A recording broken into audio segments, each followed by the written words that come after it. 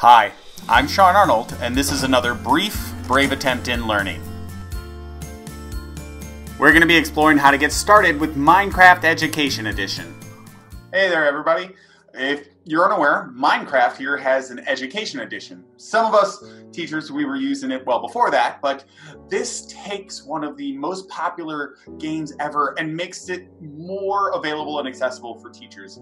And it gives students the ability to create in an almost unrivaled capacity. It's kind of like digital Legos, except that you're probably not going to step on one.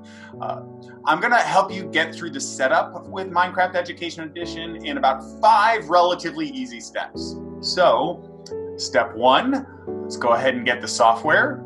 Now, right now, the Education Edition only works on Windows, Mac OS, and iOS, so sorry for you Chromebook folks. There is a thing you can do with Linux and regular Minecraft, but we're not going to get into those complications right now. So you can either download it from the App Store on your iPad or go to education.minecraft.net, head to support and select download and go ahead and get the version that you need. Then you can just follow the install instructions for your system. It'll need to be installed on each device where it's being used. So there is no web version for this yet.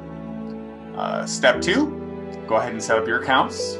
This part's a little tricky as you have to have Office 365 and then your admin can create teacher and student accounts and then provision Minecraft licenses. The good news is that part probably has already been done for you, and it's free for many schools, and it's always free to try, so let's just forge ahead and assume that's done. Step 3, now it's time to log in. Go ahead and open up the software, type in your Microsoft account.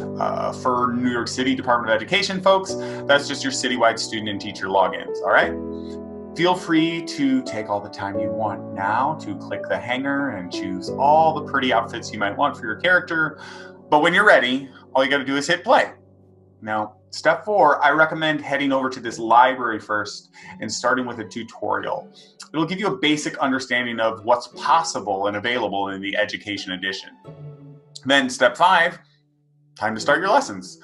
You don't need to be all that good at Minecraft to teach with Minecraft. It's okay if you're a noob, all right? You just need to know what your goals are. I highly recommend starting with some of these build challenges, but the only real limits are the imaginations of you and your students. For example, here, I worked alongside my students with disabilities to focus on crafting a world that is accessible for other people with disabilities, to help encourage my students to be self-advocates in the real world. And don't worry, anything you break in Minecraft can easily be rebuilt, and support is available even directly in the game with the built-in feedback button. So, what are you and your students going to create?